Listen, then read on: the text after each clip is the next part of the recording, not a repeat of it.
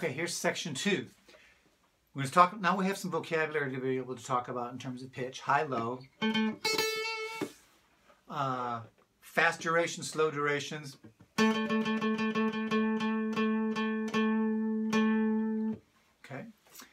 let's start talking about one of the most important parts of this, the concept of this class, the difference between a swing feel and a straight feel. Those of you guys who come from kind of experience with rock and roll, straight feels are like,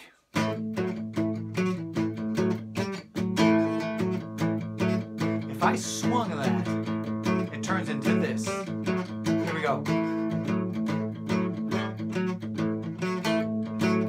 Can you hear the difference between this and this? This is straight. 1 and 2 and 1 and 2 and 1 and 2 and 3 and 4 and 1. And this is swung.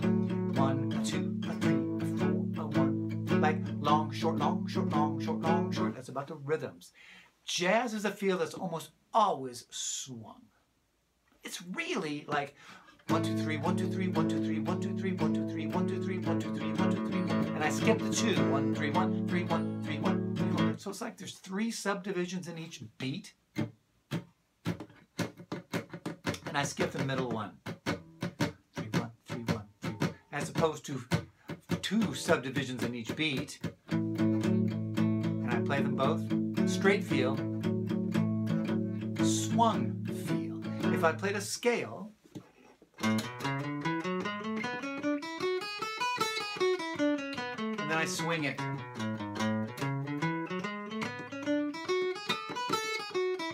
Here's the difference. Changing things into that swing feel really made a big difference in the history of what was before blues. No, sorry, not even that. What was before march tempos or ragtime, and then swinging it gave it this uniquely jazzy rhythmic feel. It's a big deal, so I want to make sure you guys got that straight.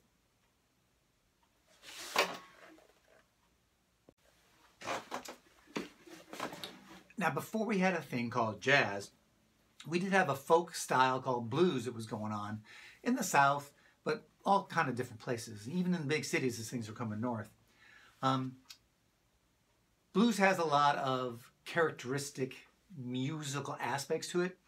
They're not all always there, sometimes not. But there's some aspects about blues that are unique to its style. And by the way, for a lot of people, blues is the very first uniquely American folk style. As your text tells you over and over, these are all descended from, either directly descended from African styles or African adaptations of European styles that had been going on at the time. This is all great stuff. There's things about the blues that happen a lot, though. There's particular ideas about vocal sounding inflections.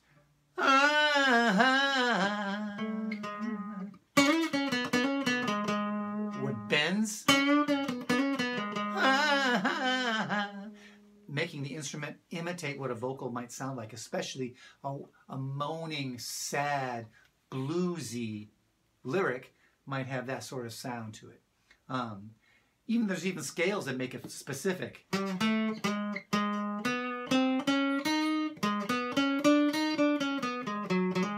These extra notes, if I played them together, the crying aspect is really important. So make sure you hear bent notes. That's pitch bending, so I'm bending the pitches. Let's see, there's a form thing that's really a common thing in blues. And the form is a 12-bar form. By the way, there are also 8-bar forms, there are 16-bar forms. In its original incarnation in the 30s, sometimes guys would play 13-bar blues, some would play 7-bar blues. They were just accompanying their vocals. And if they wanted to change the melody of what they're singing, and it's a little shorter, then it's a little shorter. It took us a while before we thought we were making up rules. Anyway, here's the idea. 1, 2, 3, 4, 5, 6, 7, 8, 9,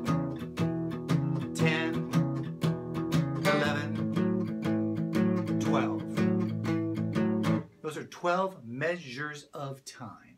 There were particular chord colors or progressions, chord changes along the way, those 12 bars, right?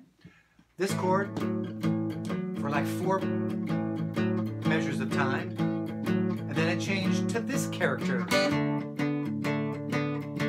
for the 5th and 6th, 7th and 8th measures. Then we had this guy, and he came home to where we started. It's a 12-bar form. 12-bar form was super common in blues tunes. And at the beginning of jazz history, that form, the 12-bar form, and to a lesser extent, 8-bar form and 16-bar form, those were the building blocks. Those are the places that the jazz guys of the teens and the 20s started. They pulled tunes that had that simple, folky construction, added a swingier feel to it, and improvisation, and made something out of that. Okay, 12-bar form. Improvisation, you guys. Here's the basic idea.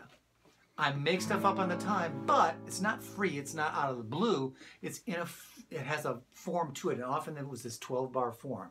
So let me again play this for you. 2, 3, 4, 2, 3, 4, 3, 4, 5, 6, 7, 8, 9, 10, and 11. Now listen to me play this form.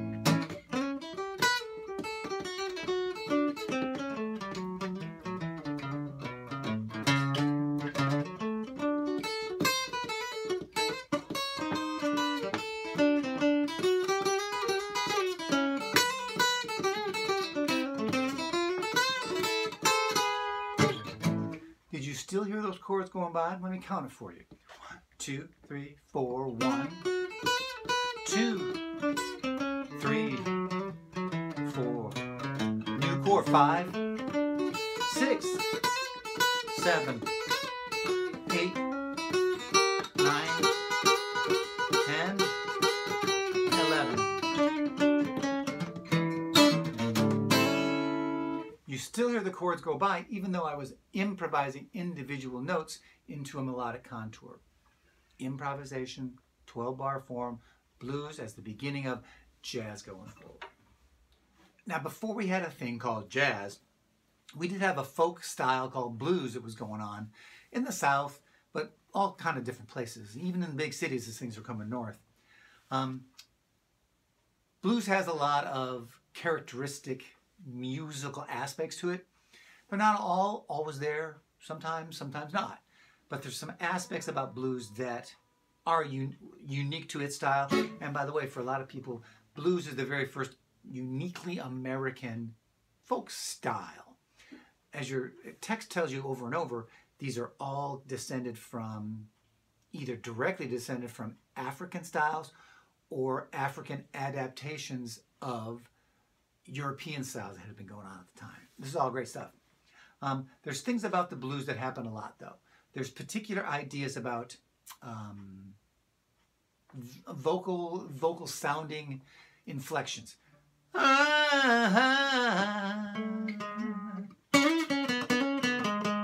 What bends, making the instrument imitate what a vocal might sound like, especially a moaning, sad, bluesy lyric might have that sort of sound to it. There's even scales that make it specific.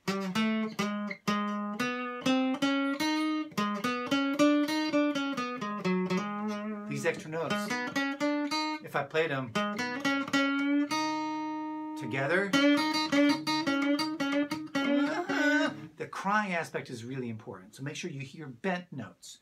And that's pitch bending, so I'm bending the pitches. Let's see, there's a form thing that's really a common thing in blues. And the form is a 12-bar form. By the way, there are also 8-bar forms, there are 16-bar forms. In its original incarnation in the 30s, sometimes guys would play 13-bar blues, some would play 7-bar blues. They were just accompanying their vocals. And if they wanted to change the melody of what they're singing, and it's a little shorter, then it's a little shorter. It took us a while before we thought we were making up rules. Anyway, here's the idea.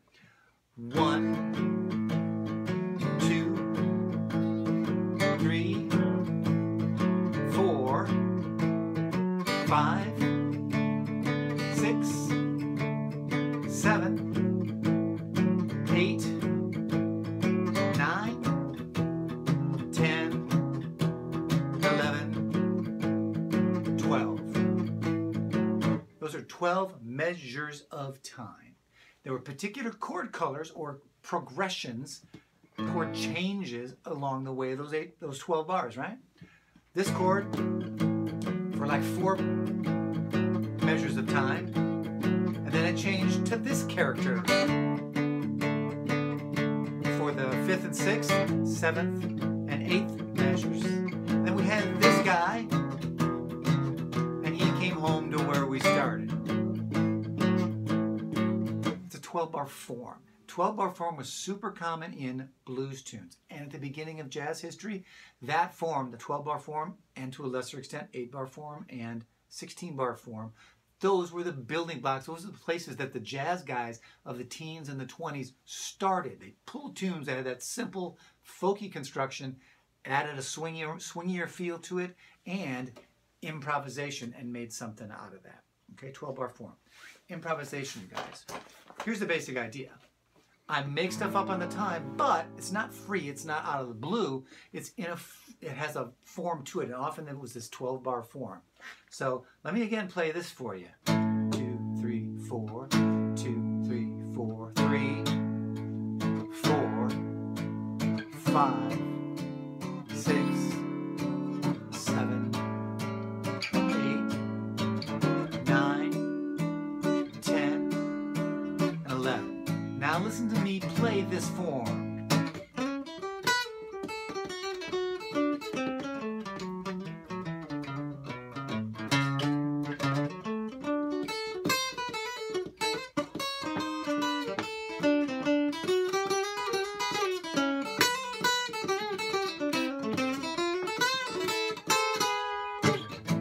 Did you still hear those chords going by? Let me count it for you.